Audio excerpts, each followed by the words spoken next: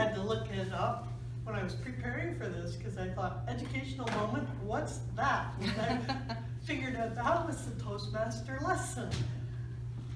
So my Toastmaster lesson, or educational moment today, is about how to let go of stress.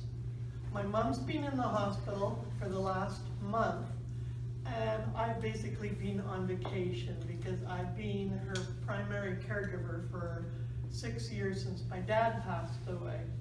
And so I see the problem being is that guilt makes us go, go, go, trying to take care of everything.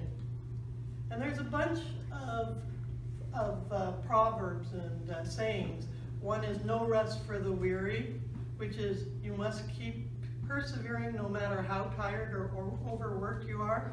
No rest or peace for the weary, which is one's heavy workload or lack of tranquility is due to one's own choices or to one's sinful life.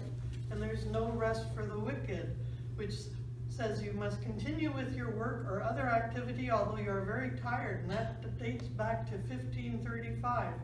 And I see the solution is rest and recuperation renew our mental and physical states.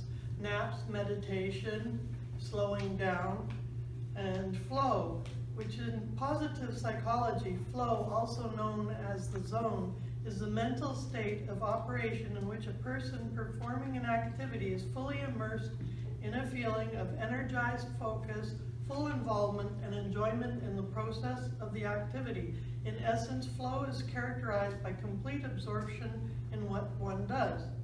And it's one of the main reasons that people play video games, because I've been playing a lot of video games. Though through the balance of skill and challenge, the player's brain is aroused with attention engaged and motivation high. So the benefits is greater creativity, elimination of stress. So my call to action is make sure you balance the parts of your life, because all work and no play makes Jack a dull boy. And that dates back to 1659.